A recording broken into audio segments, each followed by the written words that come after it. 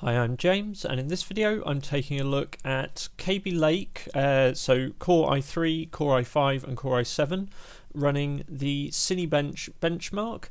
So these are three identical HP laptops, one running the i3-7100U, the next running the i5-7200U, and the third running the i7-7500U. Like I say, all three systems are configured identically with 8GB of memory in a single DIMM and a 1TB hard drive. Same chassis, same thermal performance, everything exactly the same in those regards. Also, same driver versions, same Windows version, exactly the same throughout. And what we can see from the test is we actually have pretty linear scaling between the three systems.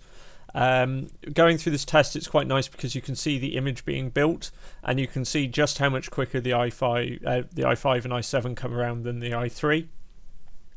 And it works out that you basically have the i5 is 20% quicker than the i3 and the i7 is 40% quicker than the i3, and between the i5 and the i7 there's a 17% difference. So quite nice linear scaling across that range.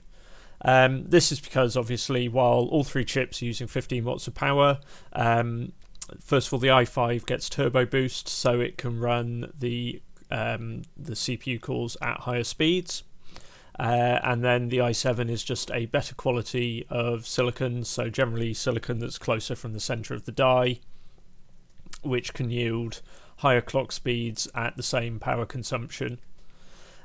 So anyway, for those who are interested, that is the CPU difference between the current i3, i5 and i7 Kaby Lake chips. Be sure to check out our current videos for gaming performance on Kaby Lake and other Intel platforms, and hit subscribe to stay in touch with videos as we post them. We will be trying to get up a 3D graphics comparison of the three chips soon. Thanks for watching.